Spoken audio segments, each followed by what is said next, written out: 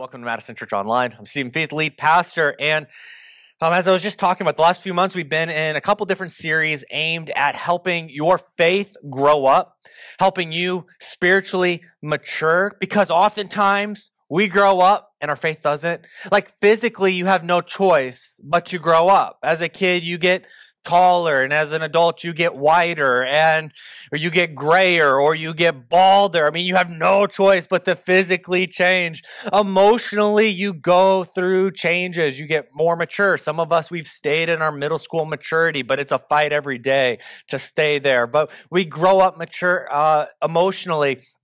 But when it comes to spiritually, that is not granted. As a matter of fact, it takes a lot of work to keep up your spiritual growth. And so we've been mostly talking about the Bible and prayer, because in our faith, those tend to be the two areas that we lean on the most, and rightfully so. When it comes to growing spiritually, I can't think of two better habits and disciplines in your own life than reading the Bible and praying. Okay, but those are also the areas that tend to stay immature. I mean, it stays immature. A lot of you have opinions on things like free will or predestination, and it's like deep and it's wide. But then at the same time, when we're talking about some very basic things about prayer in the Bible, there's just a lot of illiteracy, or there's a lot of confusion. And so throughout this series, it's just been trying to let's all just go on a journey together. Let's deconstruct some things. Let's learn some things. And by the time this series is over, we should all be better off for it.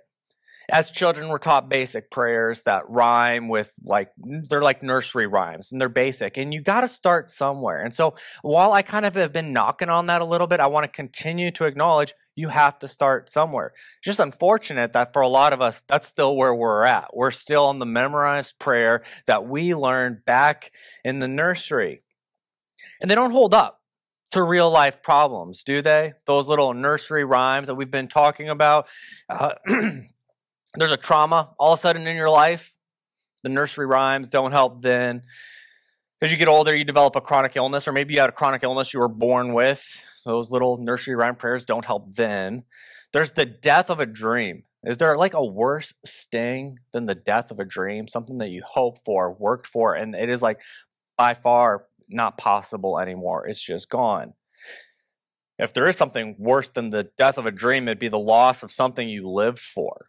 The loss of something that you live for, and what's worse than that is the loss of someone you loved more than life itself. And when these things happen to us, and they will eventually happen to all of us, if you are not there now, you will get there. And if you've been there before, you know inevitably you will get there again. Our faith gets hurt because we're ill-equipped to deal with it.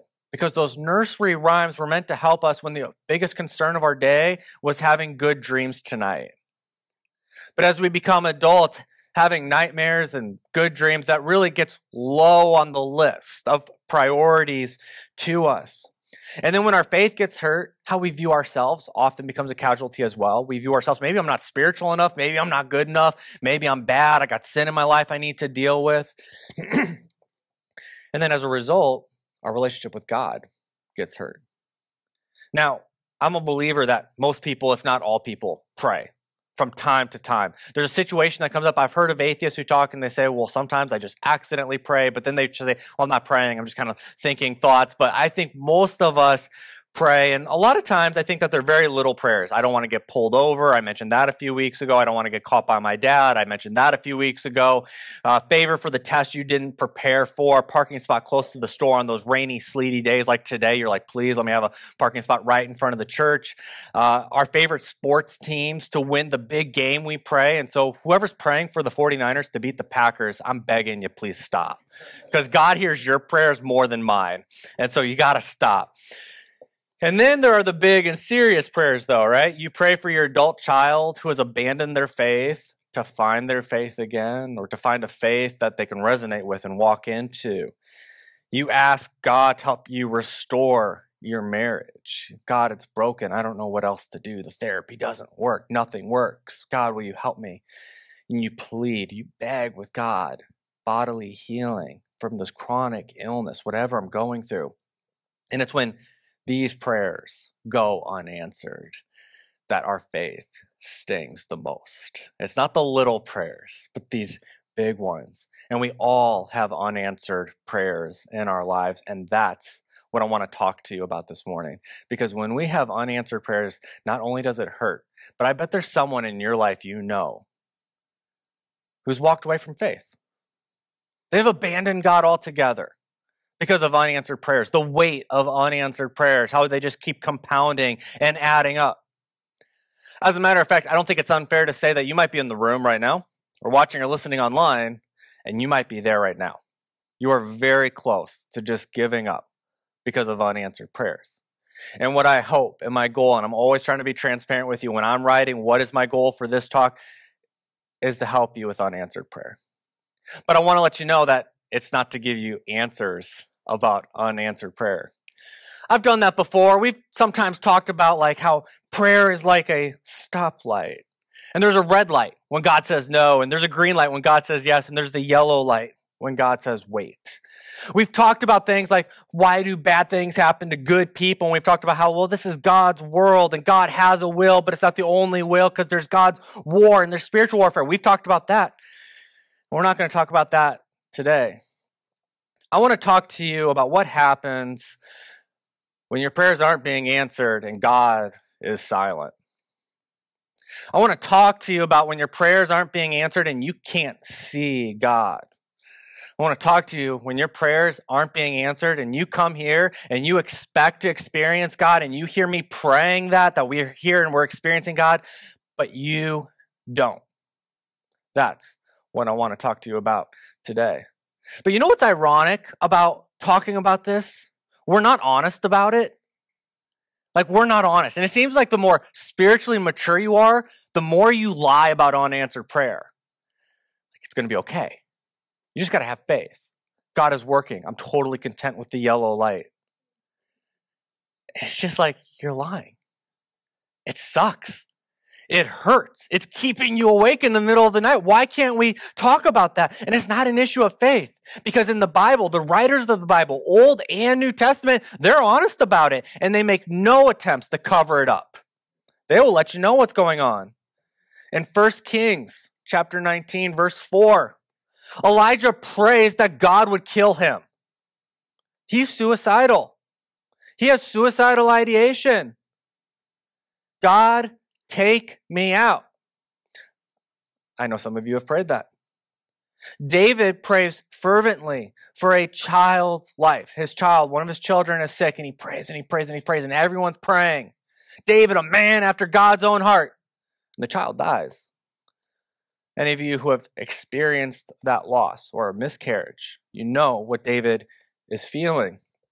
Jeremiah flat out accuses God of hiding. Are you there right now? You're like, God, I'm praying and I'm praying and I'm praying. Why are you withholding yourself from me? Jeremiah just straight up asked God, why are you hiding? Jesus prays for the unity of his followers. And we know that's not happening. That is a 2,000-year-old unanswered prayer that the sinless Son of God himself prayed. And is no doubt grieving today that his church is not united. We are not united. And the closer we get to that second or first Tuesday in November, the more it's going to become apparent just how divided we are. That is an unanswered prayer. And these instances are not presented with simple resolutions. Elijah prays, God, will you take me? It's not like there's a simple solution to that. It's not like David prays for his child that's died, and then all of a sudden, boom, a resurrection happens. Nobody's told Jesus, just have a little bit more faith and your prayer will be answered. I imagine in the faith department, Jesus is probably pretty good. There are no easy answers, and the biblical writers are okay with that. They're okay laying out their grievances, their doubts, and their desperations. They don't feel the need to be optimistic or to sugarcoat the reality of their experiences like many of us do. Listen to the psalmist here go off on God. God, God, my God, why did you dump me miles from nowhere? Doubled up with pain, I call God all day long. No answer. Nothing. I keep at it all night, tossing and turning. And you, are you indifferent? Above it all, leaning back on the cushions of Israel's praise, at this point, I would start walking away from this guy because he's probably going to get struck by lightning, right? He's calling out God. And he says, we know you were there for our parents. They cried out for your help and you gave it. They trusted you and they lived a good life. Let's break this psalm down right now. You can relate to this. This might be the psalm you relate to the most out of every psalm that is written. God, I feel so alone. That's the first line of this. I feel so alone. God, why am I here? Some of you, it might be, why am I here? This stage of life that I'm in. Some of you might be literally asking, why Madison, Wisconsin? Why am I here? God, where are you? Where are you? God, how come you're silent? I'm awake at 3 a.m., worrying about my problems, begging you, God, to do something, and you don't seem like you care. You just don't seem to care. Are the only prayers you hear the prayers of worship? The only time, God, you care is if I'm complimenting you? That's what the psalmist is asking. But when I come to you with my garbage, God, do you just not care anymore? God, I've seen you answer the prayers of others. Why not mine? Imagine many of you know exactly what this writer is saying. You might have prayed those prayers in the last 12 hours. We know what it's like to have unanswered prayer. And every single one of us in the room, if you've ever prayed a prayer, you've had a prayer unanswered. So why don't we talk about it as honestly as the writers of the Bible do? Spiritual maturity, growing up, mature prayer life and understanding of prayer means that we have to know how to navigate silence and to do so with faith and trust. And so if you want to follow along with me, I'm going to go to Mark 14. I'll have the words on the screen, but you can use your phones. You can use those Bibles around. You're going to Mark 14, where we find Jesus in the garden on Good Friday. This is a couple days before Easter, so we're about a week and a half early talking about it today.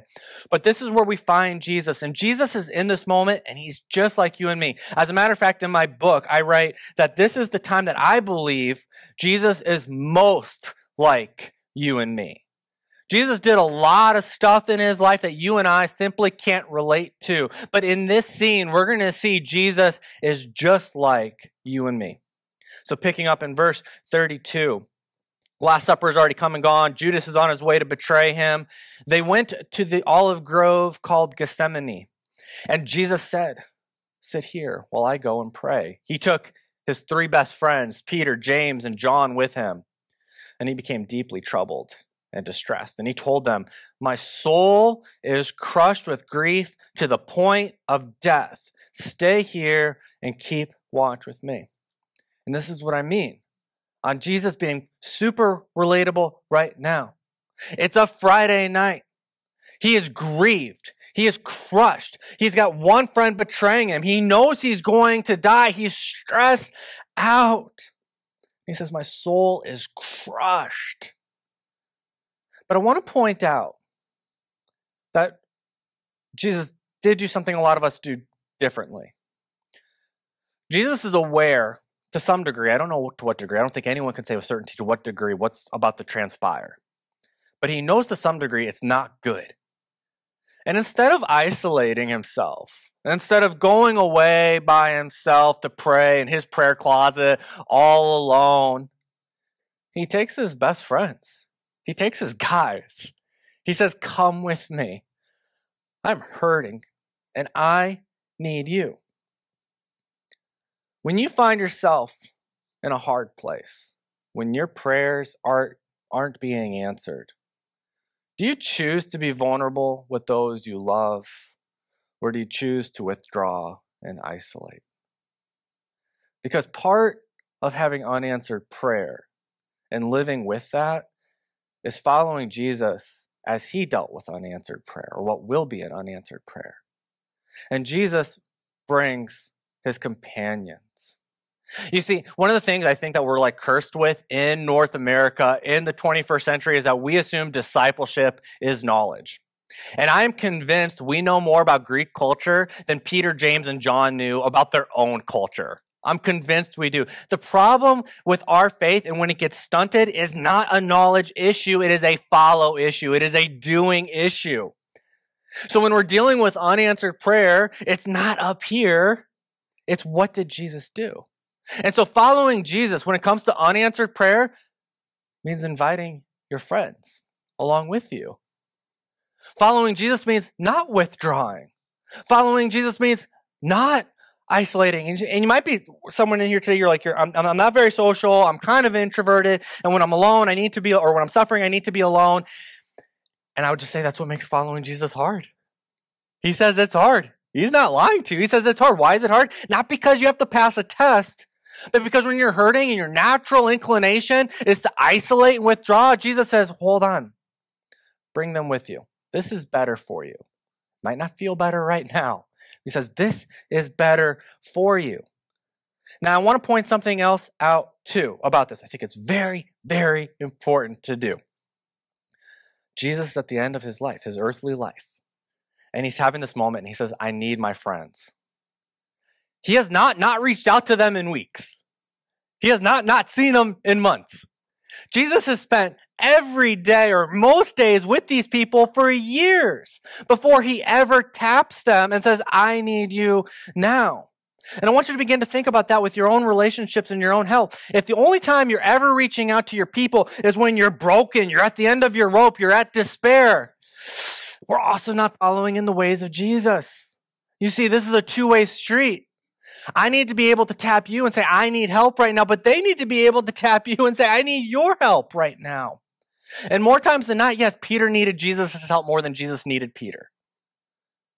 But that's how this goes. We invest in relationships. That's what it means to follow in the way of Jesus. So then when we come up to a period, a season of unanswered prayer, we don't find ourselves alone or isolated or without help or without support because God knows, Jesus knows, for you and me, when we get to that point, dark, despair, unanswered prayer, he knows, and you know because you know people just like this who have left their faith, he knows if you go at it alone, your faith just might become the casualty.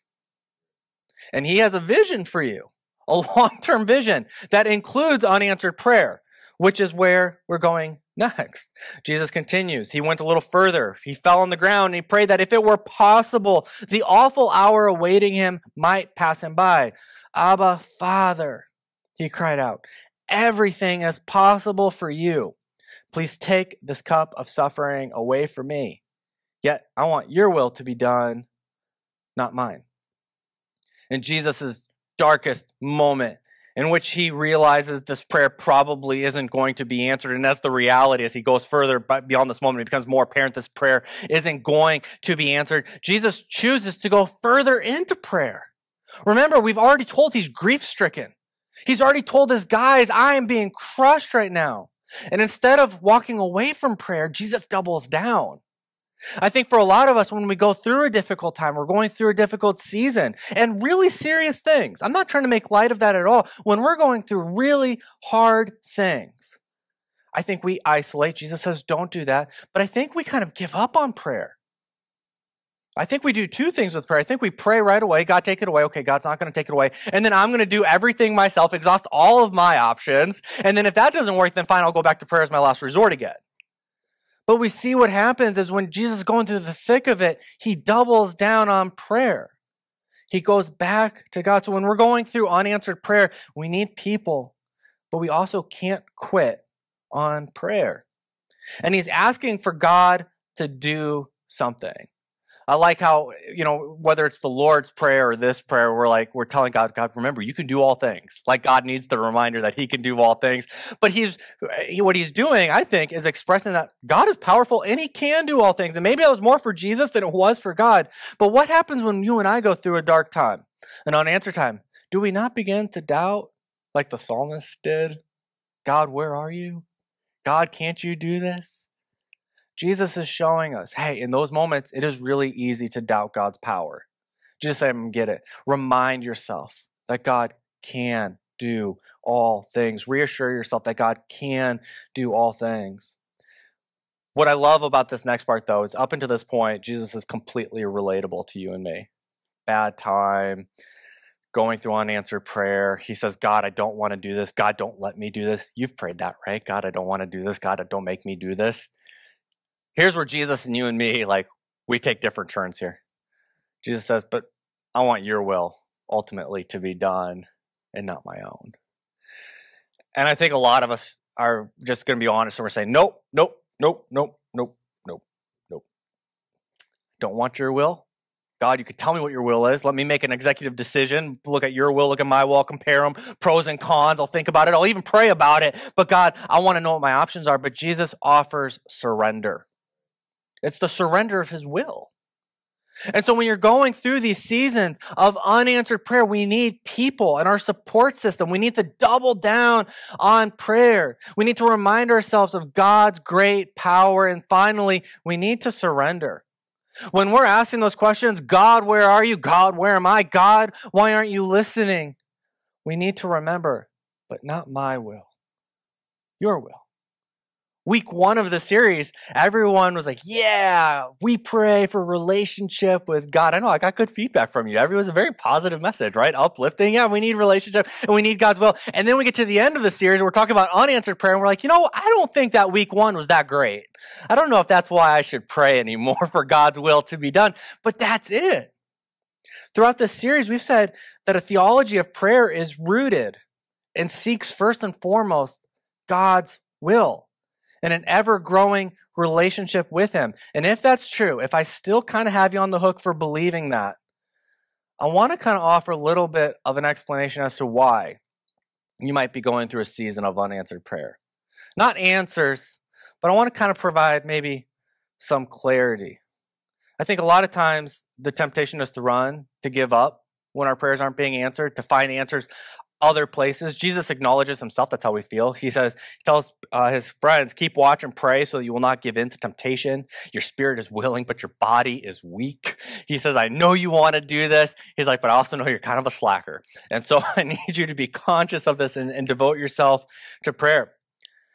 Jesus acknowledges it's going to be hard to push through, but Jesus is not an enabler. Jesus is not going to say, just take the path of least resistance. Just do whatever feels good. Jesus is going to challenge us to step up and to do hard things. I'm not speaking as of just someone who's studied this. Unanswered prayer is something Megan and I deal with every day since we've moved here. Before we moved here, she was teaching and was offered teaching jobs in Springfield, Missouri. That's her calling. That's what she wants to do. It's kind of funny when we started dating, I was going to go and be a therapist or a counselor. And then I remember talking to her before we got engaged saying, hey, I feel like I'm actually being called into ministry, maybe be a pastor, probably a church planter. I'm going to make absolutely no money the rest of my life. There's no benefits. There's no retirement. If you want out, I totally accept that. And she said, I will never find anyone better than you. And no, that's not what she said. But we did get married, so obviously she was with it. But we felt like we both felt this way, that Madison, Wisconsin was where we were called to be. And so I guess we just assumed that you got a bunch of teaching job offers in Missouri, we would just move up here and you would get some. And then it didn't happen. And years have gone by. We've been here now 10 years. And it hasn't happened. We've tried everything. We've prayed. We've fasted. We've asked you to pray with us. We've all prayed. We've done everything. New resumes. We've reached out to people. She's switched jobs, got more experience, more diverse experience. And we keep praying. Now I know that she's disappointed and heartbroken. Now let me tell you that me, her husband, on the other hand, I've also made this offer. Let's leave. I don't want you to be stuck in Madison, sacrificing your ambitions, your calling, your career, because God led us here. If God's not going to answer the prayer, guess what? I can. And you might think I'm being arrogant. No, I really can. My friend who lives in Las Vegas, they're paying teachers to move to Vegas. They cover your moving. They'll help you with a down payment. They'll give you a job tomorrow. You see, I can answer that prayer, God. I can do it right now. Where do you want to work? What grade? We'll just move to Vegas. We'll move anywhere else you want to get a job. That's my heart. God, we moved here for you. This is an unanswered prayer. Why is it happening? I don't know. I can't tell you. I don't have any fluffy answers. I don't want to hear the God's world, God's war conversation. This is a freaking job we're talking about here. Why isn't it happening? I don't know. And you'll appreciate that Megan, in her faithfulness, says, no, God called us here. We'll stay. And that just frustrates me even more. I'm like, God, she's here. Like, why don't you answer this prayer? God, I've seen all that you can do. I have faith. I teach people about prayer. I teach people about unanswered prayer. Can't you do me a solid? And at this point, can I just be shallow with you? You guys know I'm pragmatic, right? Can I just tell you the lost income over 10 years of her not having a teaching job? 1 year is not a big deal. 10 years, we've lost out on $100,000. That's at least a $10,000. I'm like, look at the money we lost. Look, I already mentioned I don't have retirement. I'm getting old. I'm not that old yet, but I'm like, we need some retirement here. We've lost out on 10 years of retirement. And so Megan will be like, don't be shallow. Actually, she called me out on that at our small group the other night because they were talking about her getting this job. And she's like, yeah, I just really like working with the kids and blah, blah, blah. And I'm like, the money. And she was like, no, that's not it at all. I saw him just like, she's so pure, God. Why don't you answer her prayer? Why are you answering mine? This is real to me. This is real to us. This isn't like an unanswered prayer we forget about. This is a prayer that she probably thinks about every time she punches in and punches out every day. This is a prayer that every time we're doing our monthly budget, we think about. That's this unanswered prayer. How have we been able to now last 10 years? Good friends. Good friends in Madison. Good companions. A good faith community, a good church. We haven't isolated ourselves. We've told you about our struggles and you've rallied around us. We've doubled down on prayer. This has been true of us since we've got married. When we get pissed off at God, we double down on prayer.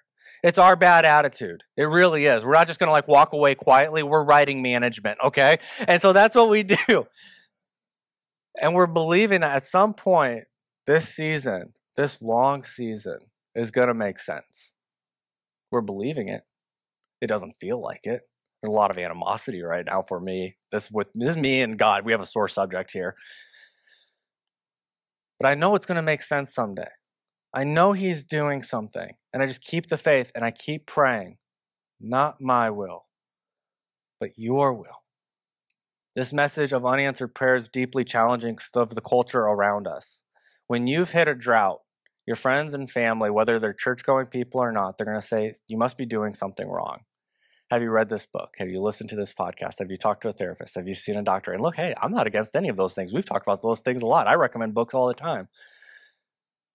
But sometimes the world around us, they just don't accept that you might be going through an unanswered prayer because God loves you and God cares about you. Think about the Old Testament story of Job. I won't read any of it, but I do got a picture of Job here. If you guys remember Job from the Old Testament, loses his wife, loses all of his kids, loses all of his income. I mean, he loses everything. And then his three friends who are very spiritual people and love Job, they come to him, and the entire story is these three friends who are well-intended are telling Job, you must have done something wrong, bud. We're here to help you figure that out. And once we figure it out, God is going to bless you again. And then they say, you know what? Your kids must have done something wrong, and that's why they all died. We're here to help you out. And Job is pretty convinced he didn't. Job keeps going back, nope. I'm pretty sure I've been faithful.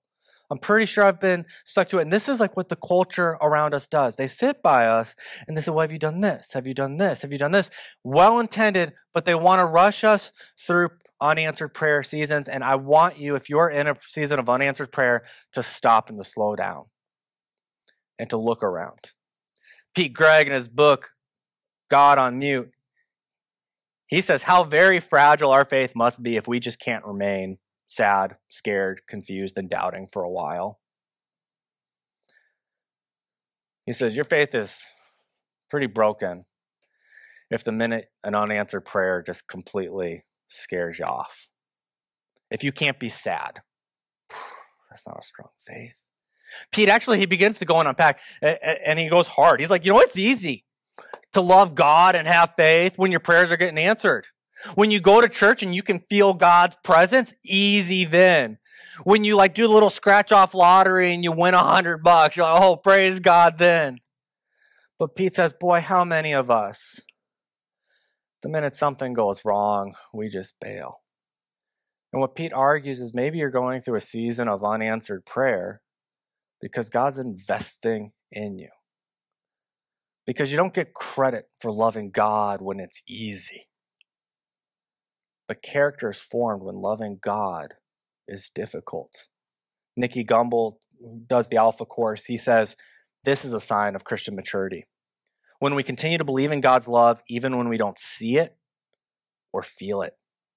We believe in the sun even when it's not shining. We continue to believe in God's love even in times of darkness when we don't feel his love. See, a lot of us, we think we've got it all together. We're trying to keep it all together because we think that if we're broken, God can't use us. We idolize perfection. I can't be imperfect. I can't make a mistake. That rules me out from God. Or worse yet, what if I get canceled in our culture? We try to be perfect. And then we break, right? It happens. Whether you drop it, or you come up to me and you force it, it drops and it breaks, and all of the pieces are there. And because we live in 2024, the 21st century, it's probably already on Instagram. And everyone can see our brokenness, and we think, well, it's over. Unanswered season of life. I'm broken. Have you ever heard of kintsugi? You raise your hand if you've heard of this. I just heard about this preparing for this message a couple weeks ago. This is traditional Japanese art. It's about repairing broken pottery. This is absolutely amazing. They don't just super glue it like, mom and dad did when you broke a toy. You got the super glue and it's clear because you don't want to see how your toy is broken. This is a philosophy. These Japanese artists and this culture, it's actually a philosophy that we're not going to hide the brokenness. The brokenness tells the story. And so what they do instead is that's gold. That is real powdered gold that they mix with glue. So you take a pot or a vase that at some point might only be worth $100 and that vase breaks. And now all of a sudden we're putting 24 karat gold all over this thing. If you were to buy this vase right here, it's on sale for $20,000. It's a broken vase for $20,000. And don't think that it's just because they put gold on it. You would be wrong. It's not just because they put gold on it. You know that there are professional artists who dedicate their whole lives to kintsugi. That's what they do. For example, if I fix that pot, it is not worth $20,000, even if I use 24 karat gold. I don't know what I'm doing. I don't know what I'm looking at. I have no experience. But to an artist, a master, somebody who's been recognized at being the best in what they do, if you break a pot and you want to bring it to them, that pot now becomes a piece of art. The only one in the world like it. It might cost $20,000, but to someone else, it's priceless. They say about kintsugi, it teaches us that broken is not something to hide, but something to display with pride. So think about your own brokenness. Sudden trauma, chronic illness, the death of a dream, the loss of something you lived for, the loss of someone you love more than life itself. Don't put clear super glue on it. Don't hide it. Embrace it. Maybe you're in a season of brokenness now because God, the ultimate artist, is doing a work in you that he could not do when you were one piece. He's doing something in you. He is making you more valuable. I know that's hard because you're thinking of all the mistakes you've ever made, all of the bad things you've ever done, all the things you've prayed for, and the unanswered prayers, and you're thinking, there's no way, God. But just like with Megan and I praying for her job or the things that you're praying for, it's broken. But I believe God is working. I believe he's taken this vase that might be worth $100 and making it something that's going to be priceless. When we read Ephesians 2:10, we read that we are God's masterpiece. We tend to think of we are created in the womb and people, aren't we just great? But what if Paul knew that wasn't just it? That you didn't ever stop being God's masterpiece the day you were born. That even through your brokenness, God the artist is putting good stuff in you, around you, and making you priceless. You see, unanswered prayer isn't something to rush through. Unanswered prayer isn't something to dodge or to skip. But it might just be the process of God doing his best work ever in you. And as I close here, I want to remind you, God is always with you. Even when you can't see him, and even when you can't feel him, and even when you're yelling at him or you're praying that you wish you would just die, we are promised over and over again, those same authors of the Bible who are brutally honest, who tell us all of these things, also never, ever waver in that God is always with us. In Psalm 139, verse 7 through 10, is there any place I can go to avoid your spirit, to be out of your sight? If I climb to the sky, you're there. If I go underground, you're there. If I flew on morning's wings to the far western horizon, you'd find me in a minute. You're already there waiting. And then I said to myself, oh, he even sees me in the dark. At night, I'm immersed in the light. It's a fact that darkness isn't dark to you. Night and day, darkness and light, they're all the same to you. So whatever you're going through, and maybe you have a list of 100 unanswered prayers or there's just one big one, don't rush this season of God the artist doing his best work in you.